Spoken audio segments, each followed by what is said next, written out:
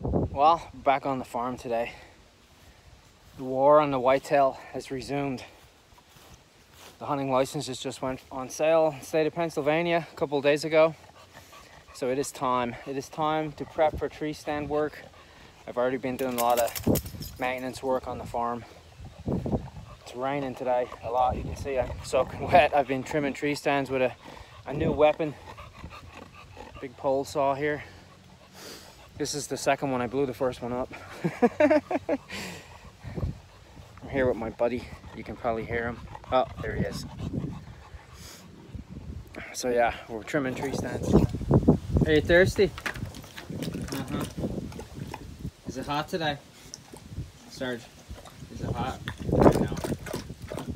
You want to lay in that water bowl? You're funny. You know it?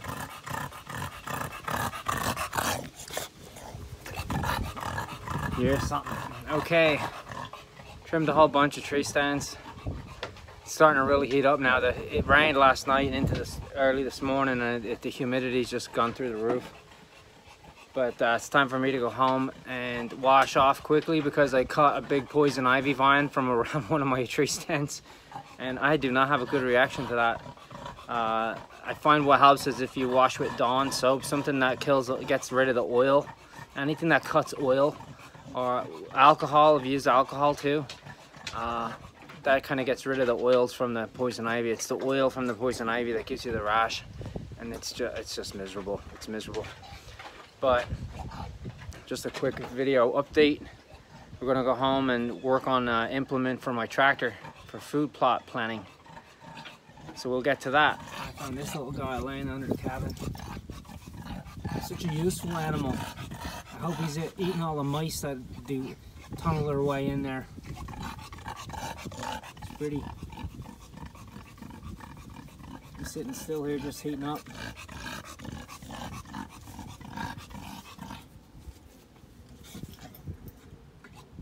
It's a nice dark color actually.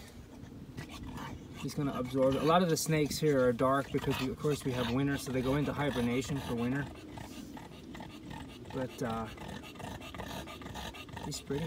Even the rattlesnakes, we get black phase rattlesnakes too, because their black color makes them heat up much more efficiently. And he is not a venomous snake, he is a collier snake. Such a pretty animal.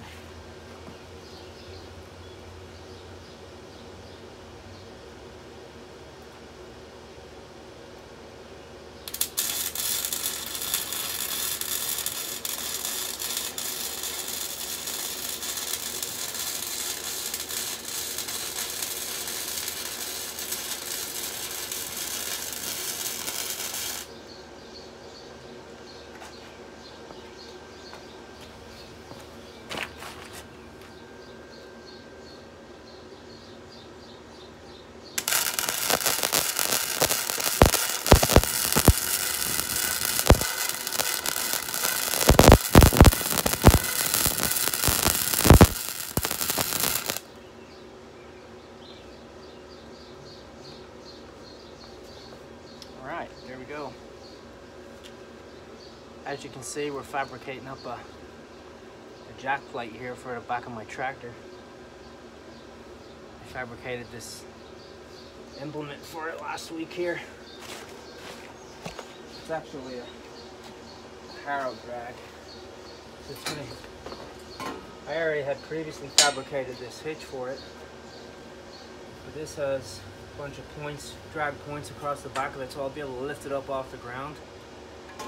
It's all steel, it's pretty heavy.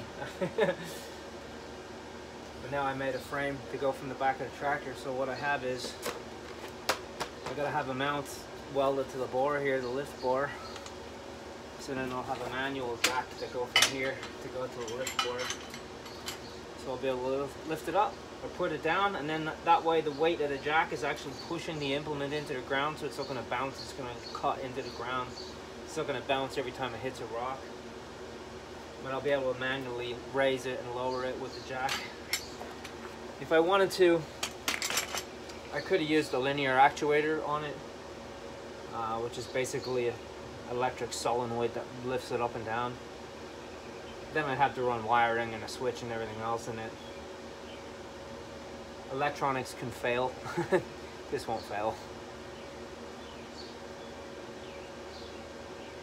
Once I get to where I want to use it, it's only for preparing food plots for whitetails. So once I get to where I use it, I'm going to set it to the depth I want to cut at. I only really need to break the surface of the soil to get good soil contact for the seed. So it's not like I'm running a plow where I'm going to cut 4 or 5 inches down into the ground. It's just barely scratching the surface, inch and a half, 2 inches at most down I want to cut, just to break up the surface of the soil. So once I engage it, I'm just going to use it, and then when I'm done with it, I will lift it. It's not like I'm going to put it down, run, lift it up, put it down, run, lift it up. I'm not going to do that. I'm just going to continually run with it.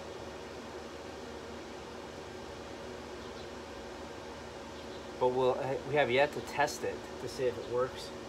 Now, I made a lot of modifications to the tractor. I had rebuilt the transmission on this tractor. It's pretty heavy. It's a Craftsman, a 6000 GT garden tractor. It's hydrostatic drive, forward and reverse. I have a plow and everything I made for the front of it.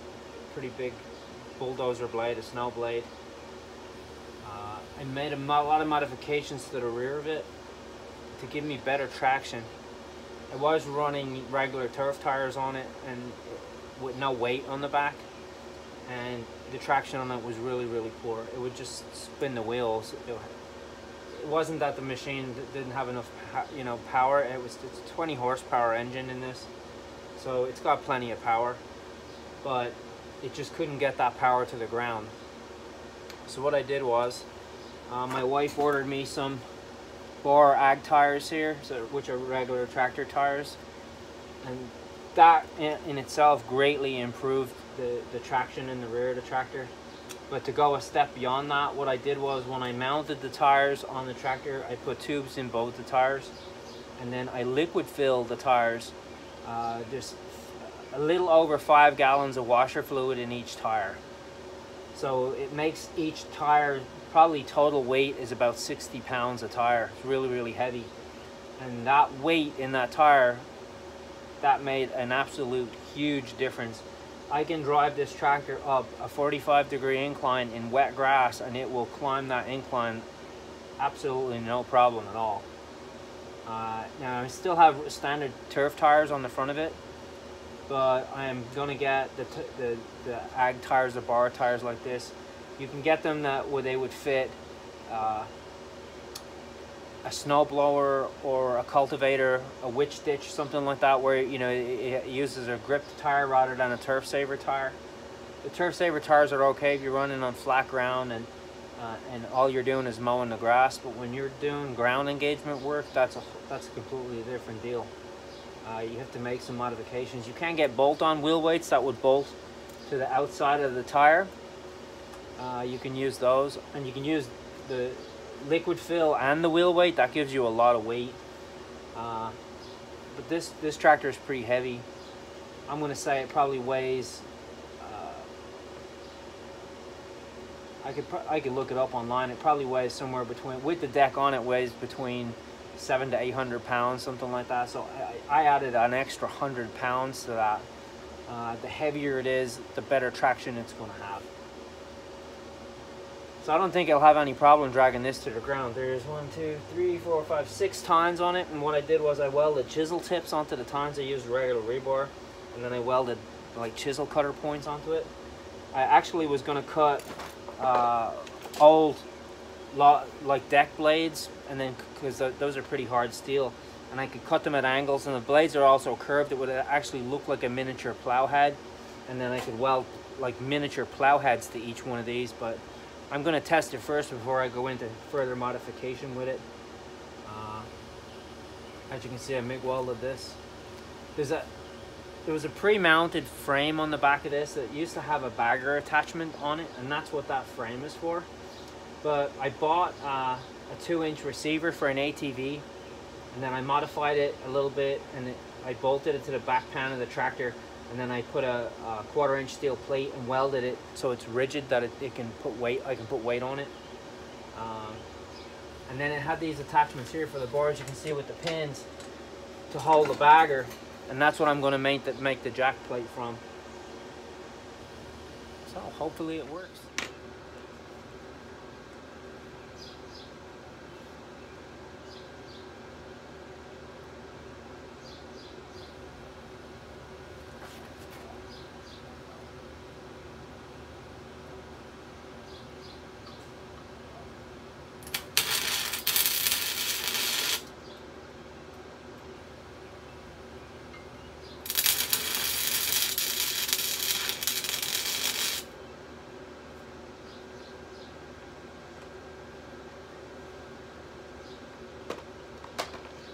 When you're fabricating something like this, you always want to make sure you just tack weld stuff on before you go fully welding it on to make sure it fits.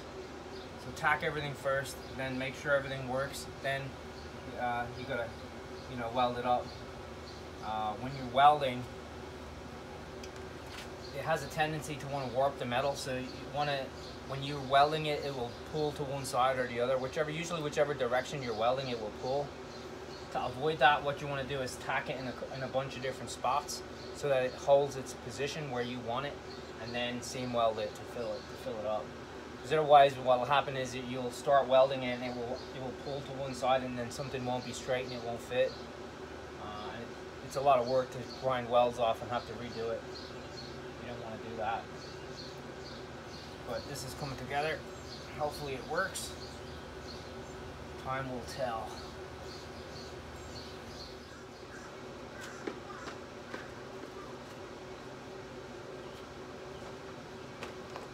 Last piece going on now, the jack.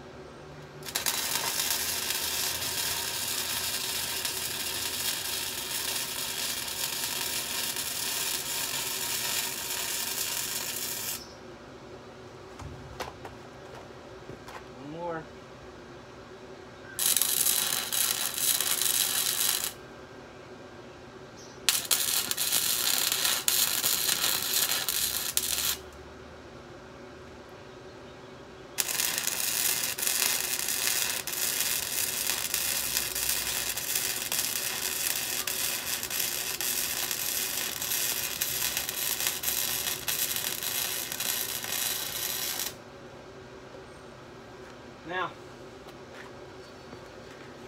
let my welder cool off. It's hot today. Now with that, we should have lift.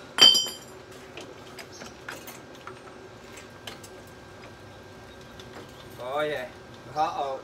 Look out now. Look at that.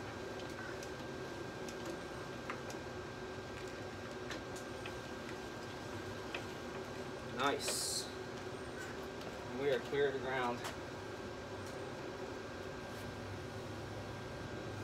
That's perfect.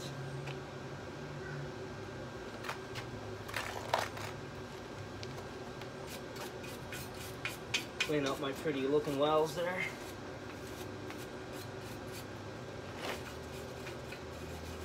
I was using a flux core machine for this. It's a DC.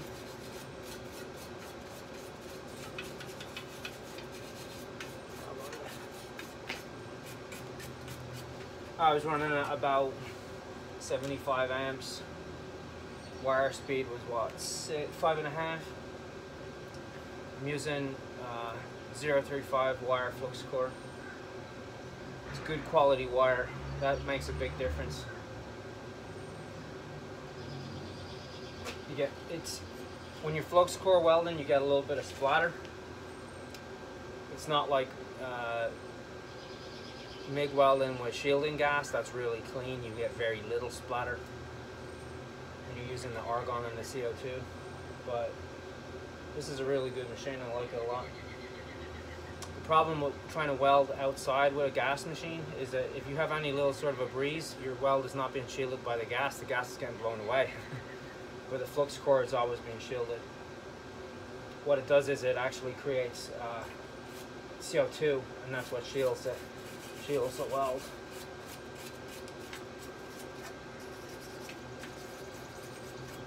But I'm really happy with it. It works well. You do get a little bit of splatter. You can get product called Clean Weld. That's a spray where you spray it on the steel and then it stops the splatter from sticking to the steel. Although I don't really get a lot of splatter from that.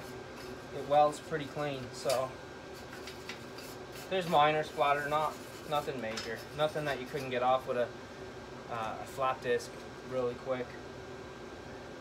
But that should work really good. Now, like I said before, the opposite should go with this just as easily as it lifts it up. It's also going to apply downforce to it because it's attached to the tractor. It's mounted solid to the tractor. So once I have the jack down and I jack this into the ground, the weight of the tractor is going to hold it in the ground. You're going to have play in the back of it. Of course, it's going to bounce a little bit, but it's not going to, you know, ride up out of it, out of the dirt on you. It'll definitely maintain ground contact. If I want to, I could also weld a piece of rebar on here and then put ring weights on it, like lifting weights. I could do that.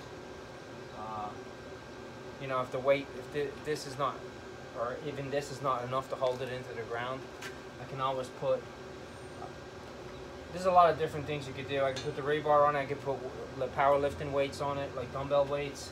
I could weld a cage on it and put concrete blocks in it if I wanted to. I have a big piece of steel as a counterweight. And it probably weighs, I don't know, it's maybe 1.5 feet long. It's 3 inches thick and it's about 8 inches deep.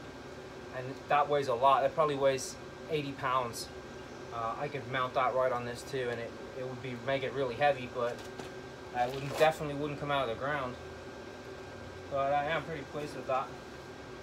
That should do the trick. All we got to do now is test it in the field and see how it works. I'll give you a closer look at the teeth and stuff here. What I did. Closer look at it. The square tube, angle iron, rebar. This is square tubing, same as this, except that what I did was I cut the tips at an angle here, so it's a flat head on it, and it's going to shovel into the dirt. Rake it up. Put a reinforcement on it. 2-inch tube steel, 2-inch tube steel, 2-inch tube steel. And you can see the hitch I made for the back of the tractor. So this will actually all come off. It's pinned here. It's pinned over there. The 5/8 pin in the center there, that will come out. I can also unhook it here from the mount. This is a mount that I made. That I bought this mount, but I modified it so that I cross drilled it so I can take the pin out of it and actually switch it around. So I can have the hook vertically, or I can have the hook horizontally like this. Here's the jack plate. So now all I have to do is wind it and it will lift it. I'll push it down. It's going down now, back to the ground. That's in the ground. There's a little bit of slack on it, and then that's going to start to push and bite. It'll actually probably jack the back of the tractor up if I wanted it to. Go back the opposite way. This is going to lift it.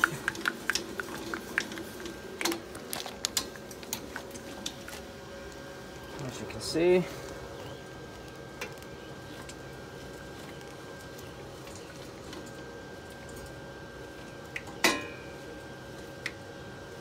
lifts it right up. Way more than I need.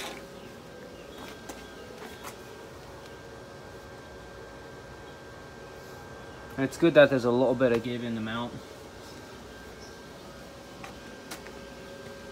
Also the pin here, I don't have that, it's not super tight. I got a little bit of play in this. That gives it a little bit of room to jack, because it's going to stress the jack.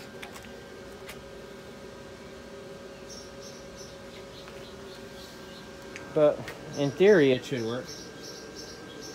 We will find out. Okay, so as my miniature farm implement over here is drying after I painted it, I'm going to show you something else I was working on. It took me quite a long while. I rescued this out of a barn belonging to a friend of mine, a good friend of mine. This had sat in the barn not running for 15 years, about, give or take a few years. Had an engine problem, and of course sitting, it had a lot of other problems. I'll reveal it and show you what it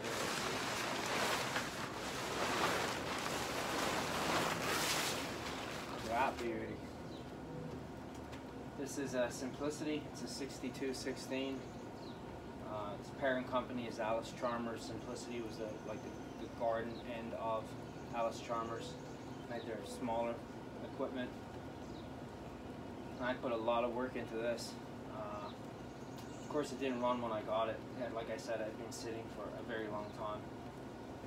It's a Briggs 16 horse cast iron horizontally opposed twin cylinder. There's a cast iron diff with a limited slip. It's a manual transmission.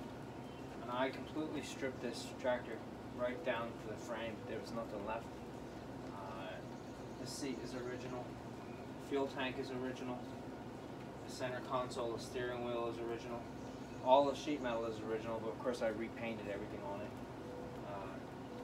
It is an original Allis-Chalmers orange, as close as I could get. As far as I know, I don't know the exact build date of this tractor, but it was early to mid 80s, so it's over 30 years old, 35 years old. Really runs well now. I've done a lot of engine work to it. One of the cylinders was seized in it. I freed the cylinder up. I put head gaskets on it. I checked all the valves and stuff on the head of the part. I put new engine seals in it. The seals were completely dry rotted. It was leaking oil really badly out the main crankshaft seal when I did get it to run. I repainted the wheels on it. I took the deck off. I stripped the deck down. One of the turrets in the deck was seized up and it wouldn't run, so I repaired that. It was actually seizing the engine when I would engage the PTO here. It would seize the engine up. It would stop it. That's how badly jammed it was, but it all works well now. I repainted the engine covers and everything on it. Painted the engine cover to match the tractor, and then I left the sides of it black. This is an air-cooled engine, so it uses the fan on the top to suck air in, and then it flows the air around the engine on both sides. The cylinder heads have cooling fins on it like a motorcycle. You see the intake here, the carburetor up here, the fuel pump is up here. It's got the chrome air cleaner cover on it. Put a new fuel filter on it, new spark plugs in, I put a new coil on it. Like I said, I freed up the pistons that were stuck in it. Initially when I got it and I got it running and got it started, I was lucky when this machine stopped working. There was no ethanol in the fuel. We got straight gasoline. There was no ethanol in it at all. Now of course everything has 10% ethanol in it. And that really helped it because the carburetor was pretty clean. There was a little bit of gum in it, but not much. I worked the carburetor over on it, cleaned it out, and then subsequently I've run carburetor cleaner in the gasoline. I also run stable in the gasoline. I only run high octane gasoline. In my small engine stuff, I only try to run high-end octane fuel. If I can get zero ethanol fuel, I will. And I'll use that because it's much better for it, especially if you store it. Here, unless like my other tractor where I have the snow plow on it, I have a snow blower for it, so I can use it in the winter time. They get stored over the winter. They sit for months at a time when you're not cutting grass. This is a really good tractor. It was a shame, it's all steel. It would have been a real shame to see it go to the junkyard. So I invested a little bit of money in it and a lot of time in it and got it back to its original condition. And it runs really well. Really pleased with how it came out. This also, you can get implements for it. I actually have a sickle bar mower attachment for it. I have a snow blower attachment for it. It has a 50-inch deck on it, so you can, and it's an all steel deck.